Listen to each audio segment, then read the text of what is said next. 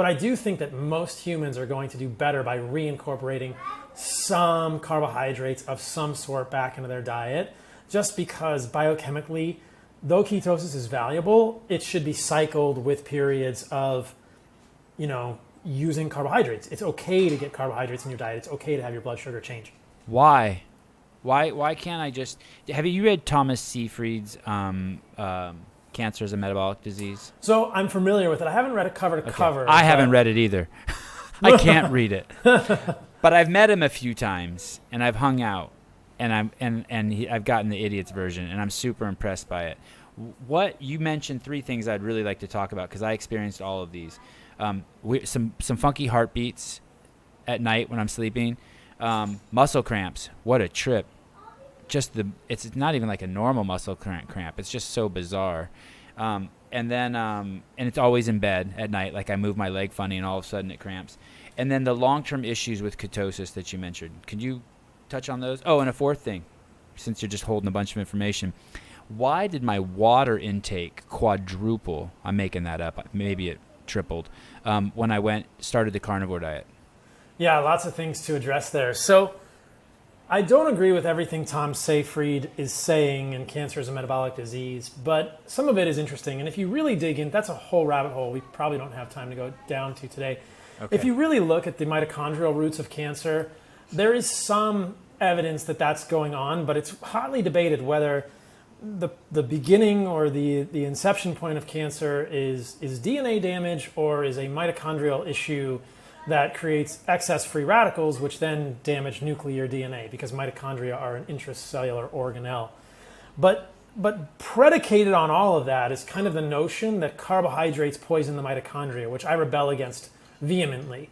There are countless examples of humans who are metabolically healthy and hunter-gatherers who eat moderate amounts of carbohydrates and remain metabolically healthy.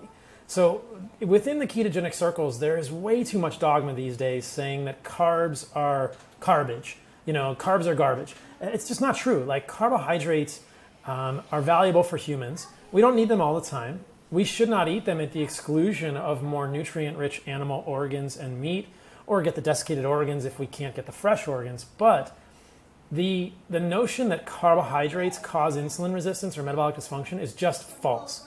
And it's a conflation of studies that are done with processed sugar, like sucrose or high fructose corn syrup, or it's an inappropriate use of animal studies which don't really apply to humans. But I was talking to Gundry about this on the podcast I did with him recently too. Like, you can look at the Hadza, you can look at the Mbuti pygmies of Africa as well, and they have a lot of their calories as honey for much of the year, depending on the tribe.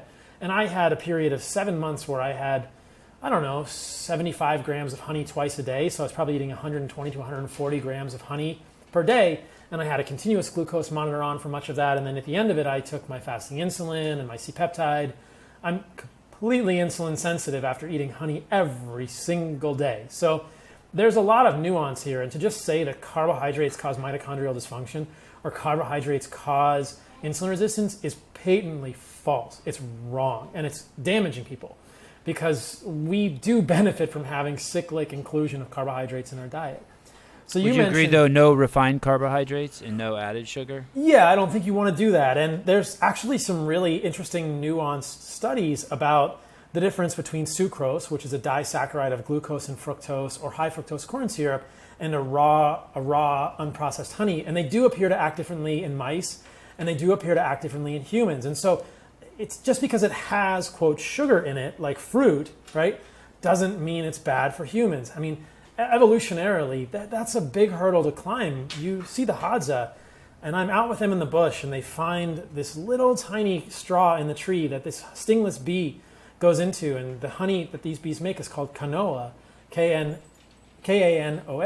And we get out their axe, and there's a video of this on my Instagram, and we chop the tree, and then we get all this honey out of the tree. They're not saying, oh, I can't eat too much of this, my CGM is going to bump, you know. They're not saying, oh, I'm going to become insulin. They're eating as much of it as they can, and yet they're the leanest, they're lean, they're clearly not insulin resistant, they're not metabolically dysfunctional. So to conflate processed sugar, sucrose, high fructose corn syrup with honey is a mistake.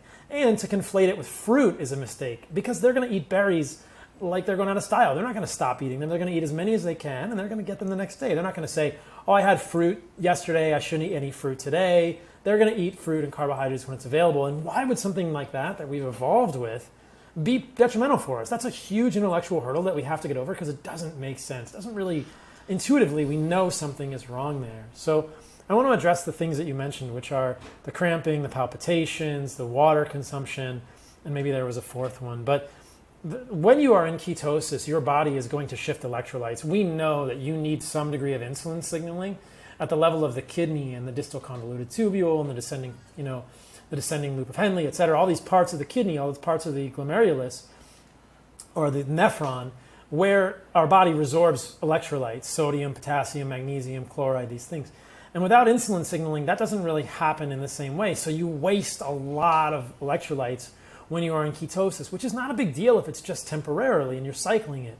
But if you're doing it long term, people end up having to do massive astronomical amounts of sodium or these electrolyte replacements, which are just kind of putting a Band-Aid on something that you shouldn't have to do. And I crave salt like crazy. I've never craved salt my entire life. I'm not even into salt, and all of a sudden now I'm craving salt. Yeah, so if you add back carbohydrates, it fixes it immediately. Okay. It's not to say that ketosis is not valuable and doesn't have benefits, autophagy, or these epigenetic benefits as a histone deacetylase inhibitor, et cetera, or isn't going to have an effect, perhaps a hormetic effect on the mitochondria, but it's not a good thing to do long term, and it's very hard to sort of support that long term in terms of electrolytes.